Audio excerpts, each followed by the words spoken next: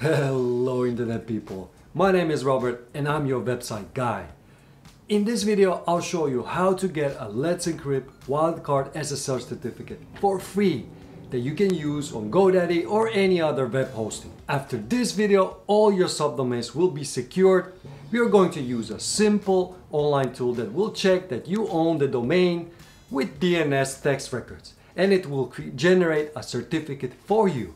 In addition, I will show you how to always redirect your users from HTTP to HTTPS using just a few lines of code.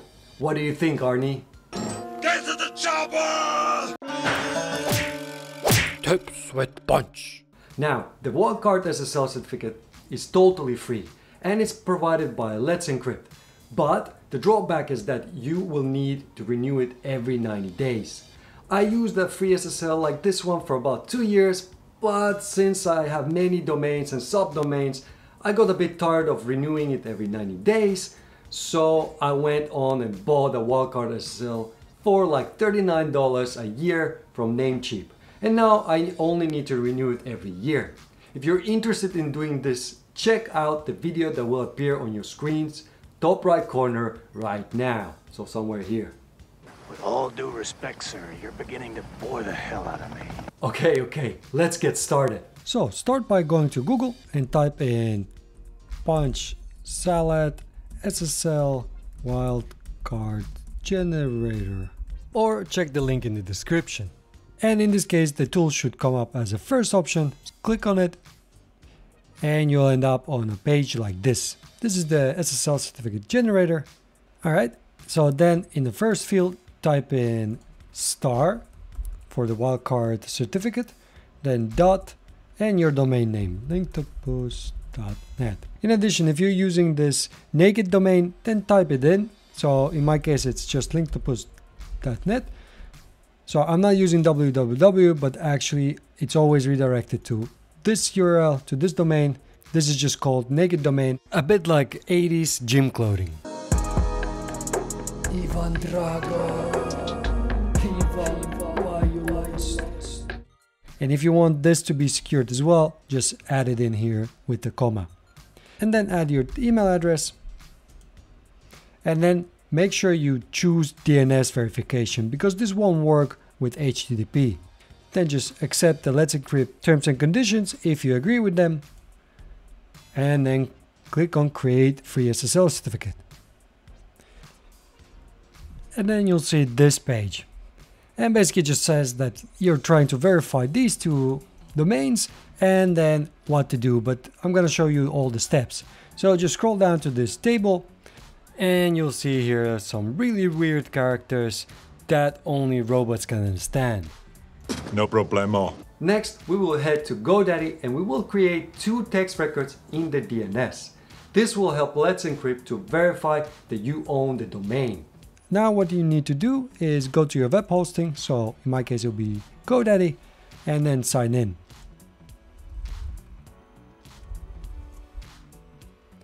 Once you're signed in, you can come here at the top on this, click on this mosaic and click on domains.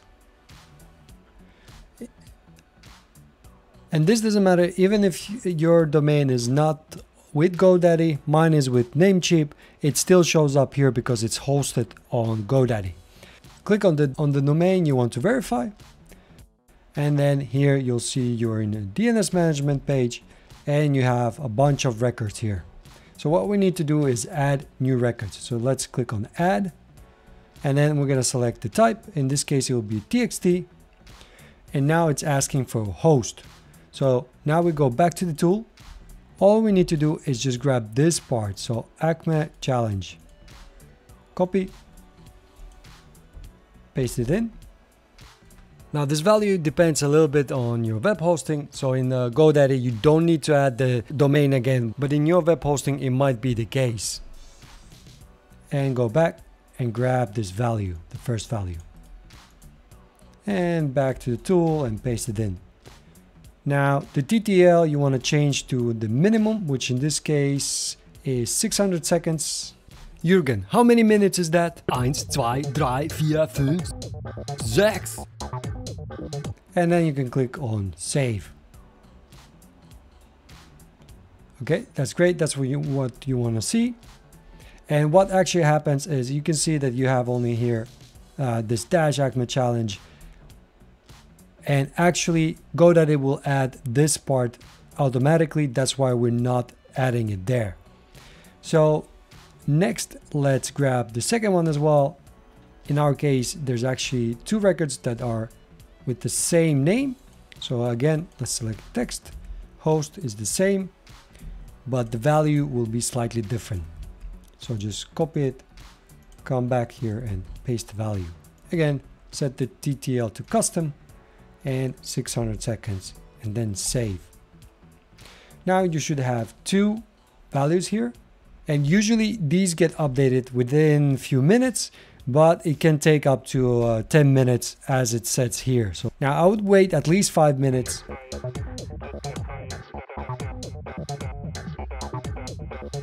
Go back to the tool. If you try to now validate it, you can always check the DNS here. So if you click on check DNS, you can see it already actually updated. So this tool already is able to tell you that it can see this DNS record. And let's check the second one. Both of them seem to be fine, and that's great. That means we can proceed. Now, if you still have errors and you're not sure why the DNS check is failing, I have a video for you to check that and debug it. It'll appear on your screen's top right corner right now. Once you get OK from both of these, then you can click on this verify domain button. Otherwise, this won't work. Now, this might take from 30 seconds to a minute. The Letsencrypt is generating the certificate. Just keep in mind that this certificate will expire in 90 days. Cool, now we have the certificate and we need to install it on GoDaddy. So let's do that now. And once done, you'll see a table like this, two fields. One includes the CRT and CA bundle, and the second one has the private key. So let's just download these two. So click on the download button and this one too. This is just in case you don't actually need it if everything goes well. And then just take all of it, just grab everything and copy. And make sure you even include this and certificate stuff. That's all part of it. And then go back to GoDaddy. And now here you need to find this mosaic again, my products. And we're gonna find the web hosting here. So I only have one, so click on manage. And we're gonna go to cPanel, so click on that. Here in the top field, just type in SSL, and under security you have this SSL, just click on it. On this page you can add a new SSL certificate, so let's just do that. You can click on manage SSL sites here. And if you scroll down, you'll see this drop down where you can select the domain. And I'm gonna select the one you just saw, so linktopus.net. So what's your domain name? I'm not shooting on you. And now we can actually paste everything in this field. But you can see it's telling it's not valid, but it's just because we have two certificates in one. So you see there's an end certificate and beginning certificate. So we need to cut this part, the bottom part out like this. And now the warning is gone, and you can see here that this certificate is actually covering these domains. So the wildcard and the naked domain. And then scroll down and paste the part we just cut out and paste it in here. And then go back to the SSL generator and scroll down and just grab all of this and copy it. And this is the private key, and we're gonna paste it in the private key field like this. All right, and now everything looks fine. I'm gonna click on install certificate. And now you can see here there's a pop-up that basically tells us what's included in the certificate. You can see that it doesn't tell you much here, but once you click on OK and scroll down, you can see that now Linktopus has actually covered all of these domains. So basically pretty much all of the subdomains are covered now. Since this is not the subdomain, it doesn't include This is just for, you don't need to worry about this because actually the domain here is the punchsalad.com, which is not part of this certificate and you're not going to really need it. And if we go to the website, now you can click here and just add https and your domain name. And now you can see you have this padlock, and that means your website is fully secured and it has the SSL certificate installed correctly. Isn't that great, buddy? Don't call me buddy, pal or sweetheart. Hey, if you like this video so far, I would appreciate if you can hit the like button. That would help me a lot. Thanks. Now, you might have noticed that if you type in HTTP in front of your domain, it still shows not secure. So next, we need to create a simple redirect from HTTP to HTTPS, so that even if someone tries to use HTTP, it will redirect automatically to HTTPS. Now the problem is, if it's still HTTP, if somebody comes to your site with HTTP, it will still give you this error. So let's get back to cPanel and then just click on the cPanel logo and then click on File Manager. This will open up a new tab, and in this tab just find your domain. In my case it's in the public HTML folder, and because this is not my primary domain, it's an add-on domain, it's somewhere here. So I have here linktopus.net. But if this is your primary domain, so the only domain you have on GoDaddy, then it's already here in the public HTML folder. So let me access my domain, and actually here you see there's a lot of files, but what we need is this htaccess file. If you don't see it, make sure you go to settings here on the top right and just check this checkbox to show hidden files. And then right click on this file and choose edit. Here you'll see a bunch of code, but we're not interested in it, just leave it. Just come to the bottom of this page and then you'll need this code, which I will put in the description, so don't worry, you don't even need to write it, and just place it here. Like this, just at the bottom, and then save changes. And in summary, here is what the code does. You've been redirected. And now if we open up a new private window and just use the HTTP of our domain name, you'll see that it will redirect automatically to HTTPS, and then you have the padlock. To renew this SSL certificate, just set a calendar reminder to do this every 87 days and just redo the whole process except the htaccess file part. You don't need that. You just need to install that once. Great, you've done it. You have now a fully secured website, including all your subdomains.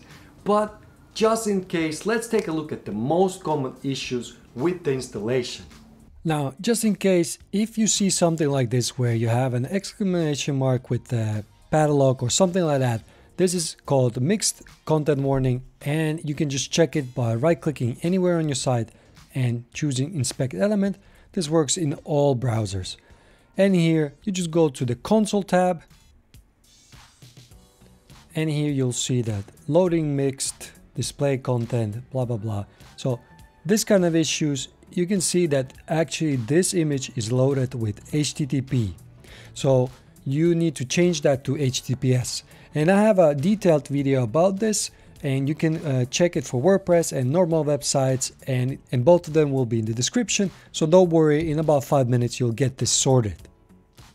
And also, if you have any other issues, I have a blog post about it. It's been live for about 3 years, so there's a lot of things that users like you have reported, and I've added them here. So if you have any issues, just check this page and maybe there's a resolution to your problem. My name is Robert, and if this is your first time here and you want to learn more about how to improve your website, get more traffic and other website related stuff, make sure to hit that subscribe button so you don't miss out on anything. Since your website is secured now, next let me show you the must-have plugins for WordPress website that help with SEO, speed, and security. Or in the second video, I'll explain how to write articles that rank on Google. Whoosh!